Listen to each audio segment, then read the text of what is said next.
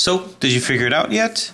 What kind of a puzzle is this? Well, let's actually take a look and see. Anytime you're met with a novel-looking puzzle, I find it useful to kind of go through and organize our thoughts about what we might come across and what kind of strategies we might want to use with this. So, taking a look at it, we can see that it's kind of simple in terms of the different pieces. We see that there's two basic shapes. You've got this wine glass shape over here, and we've got this corner-looking piece over here too. Looking at it, it looks like every piece, although there's two kinds of pieces, every piece basically has a very specific kind of look to it. Either the shape or the sticker pattern is unique. What that tells me is that there's no false equivocation with this puzzle. One piece cannot be substituted for another, nor can rotating a piece in one way be confused with rotating it another way. So there's no rotational equivalency and there's no translational equivalency. What I mean by that is that if you take a piece and rotate it, will it look the same when you rotate it? Is there symmetry in rotation?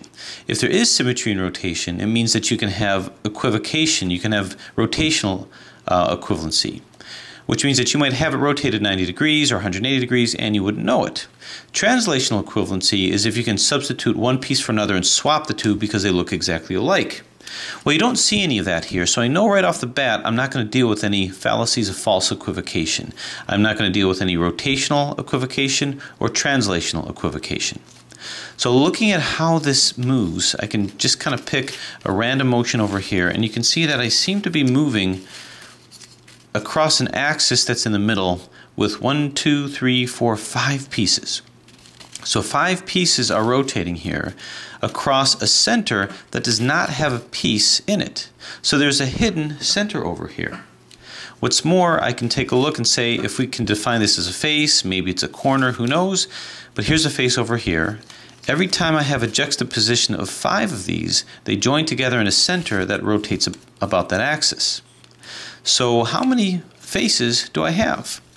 Well, basically I don't have a center. Here's a face over here, and here's a face over here too.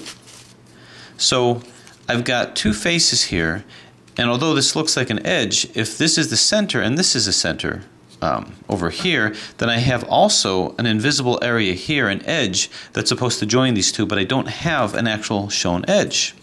So this is a puzzle without a center and without edges, because edges articulate 2 centers, and here's a center here, here's a center here, but there's no edge piece that's in between that, or any of them over here. The only thing I have is a piece over here that joins this center with this center with this center, as this part here is also, I think anyway, yeah, a juxtaposition of 5 pieces. So that would mean that this is a corner, because a corner piece articulates between 3 sides, 3 faces, 3 centers, whereas an edge goes with 2. So this is a corner. That means this is also a corner, as it goes from this center. Now you can see that you've got this invisible edge over here, so this corner piece here joins these 2 centers and this center over here. So basically this tells me this is a corners only puzzle.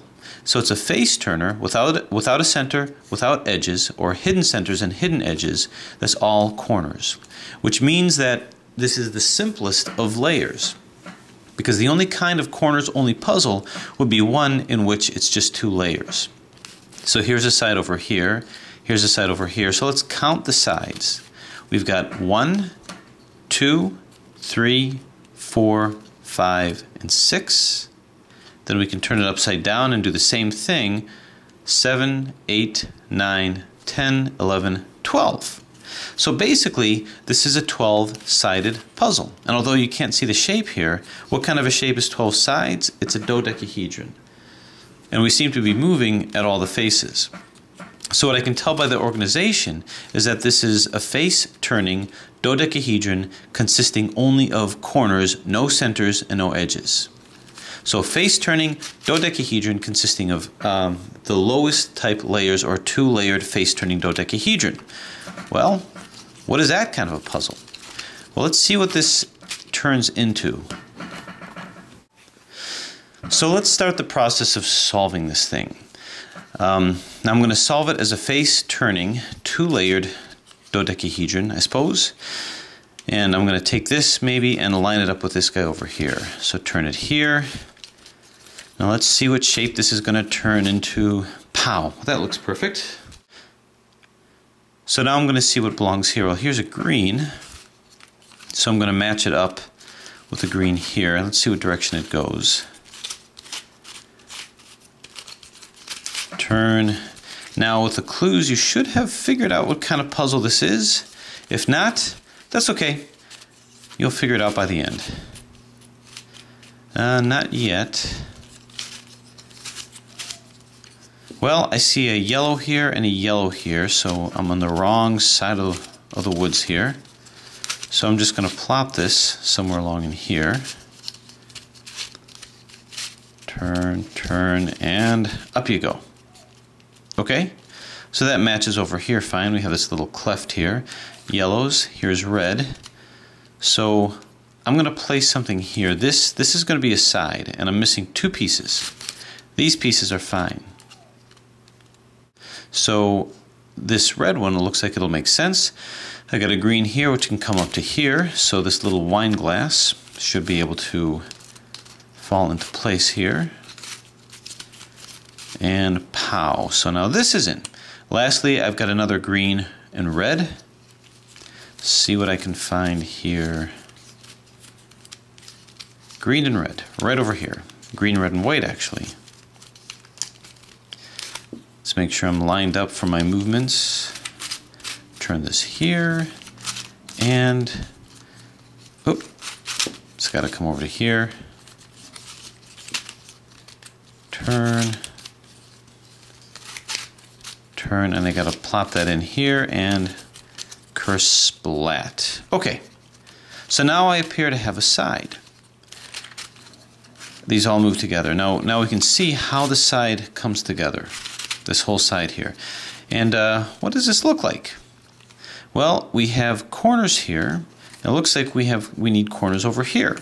So this appears to be the side of what we've decided is a dodecahedron, yet it sounds like it's only the part of maybe an entire false side that wants to be a square.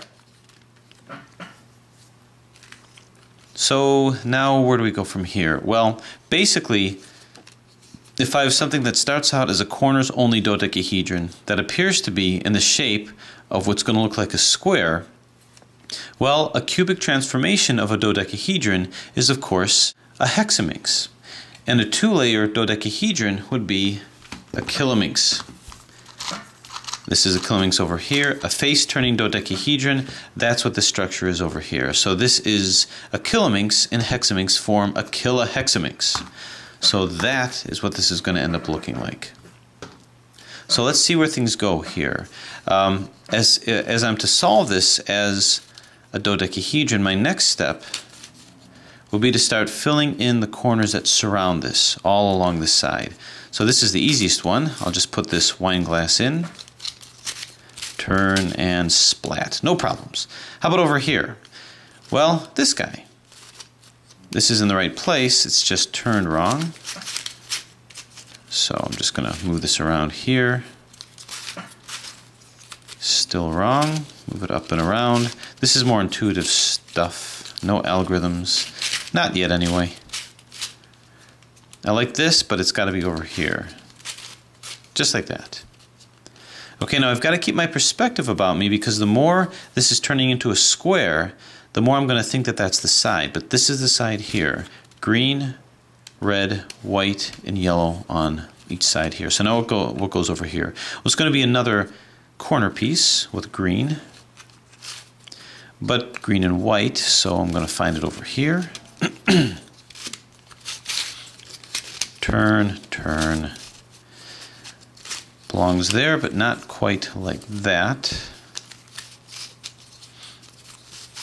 Turn and turn.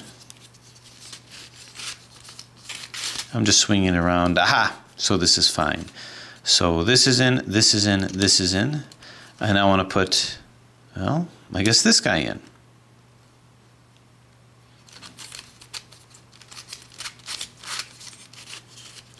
I think. Sure. So this is going to be yellow and green with a small green on top. Small green on top. Where are you, small green on top? Right here. I said yellow, I meant orange. Just seeing if you're awake, because at this hour I am not. Okay, I like this over here. It's just got to be turned in the correct way.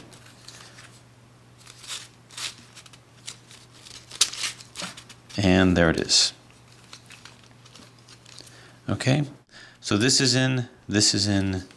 Now I got to turn this guy in, which looks to be this corner piece here. So I'm going to do a RIDIRD kind of a thing. Turning of this puzzle is great, and pow. So now I've got to watch myself because I appear to have a shape emerging, a square shape, but that's not the face. I've always got to remember this is the face over here. And if I lose my perspective, I'm going to get lost, and that's the issue with this puzzle. So this was my first face. This is in, this is in. All of these are in over here. Now I want to put these guys in here too, since they articulate with that. These corners. So I need a yellow and whatever goes here. Well, it's another wine glass. So yellow and orange. Wrap that around here. Needs to come into this space, which I can make happen just like that. So that's good. Now it needs to come into here is the other yellow wine glass, which is this. Turn, turn, and turn. I've got to put this in.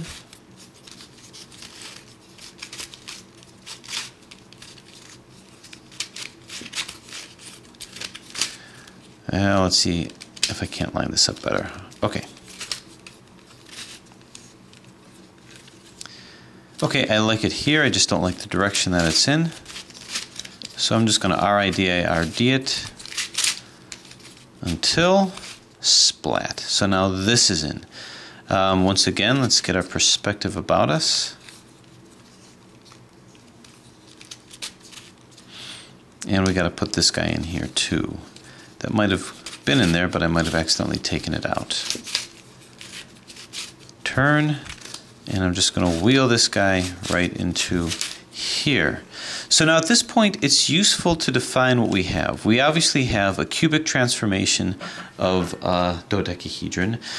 So this then is basically a kilohexaminx, because the cubic transformation of a dodecahedron is called a hexaminx. And that's what this is. This is a cubic transformation of this guy over here. So I'm going to continue my solve of this in cubic form, trying to keep my perspective about me. So this is all in. I've solved this, this, this. I put in all the ones that surround it.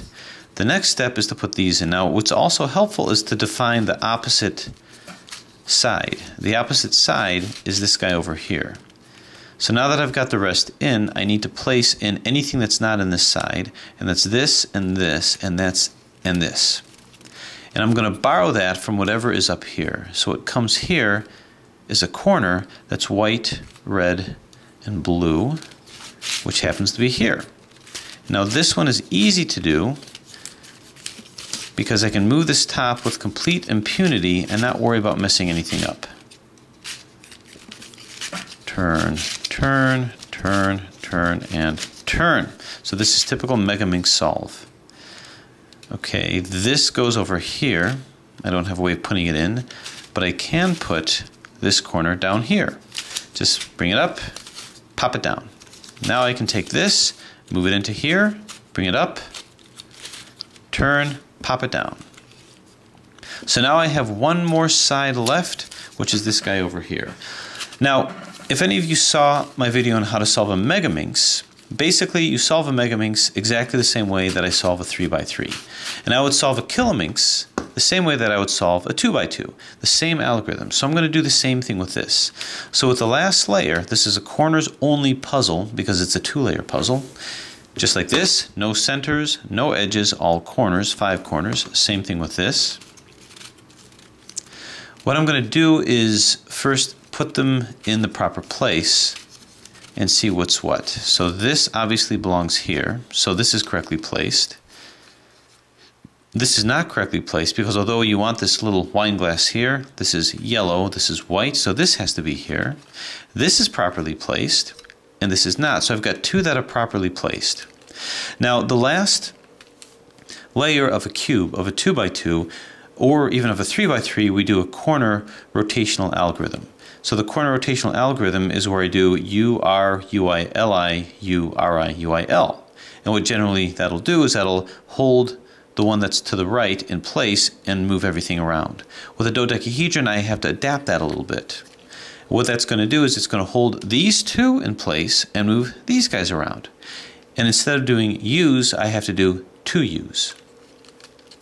So here's how that's going to work. This is my side here, and this is going to be my F over here. My R is going to split through here, and my L is going to split through here. So as long as I keep that perspective, it's basically looking at these two. This is my up, and this is my F. This is my R, and this is my L. And if I do that algorithm, these guys will all flip around. And what that's going to be is 2U, R, 2U, Li, 2U, Ri, 2Ui, L. Doesn't touch any of these, kept these two the same, and rotates these guys all around. 2U, R, 2U, Li, 2U, Ri, 2Ui, L. Now I'll do that again, and that should get me back to my start position.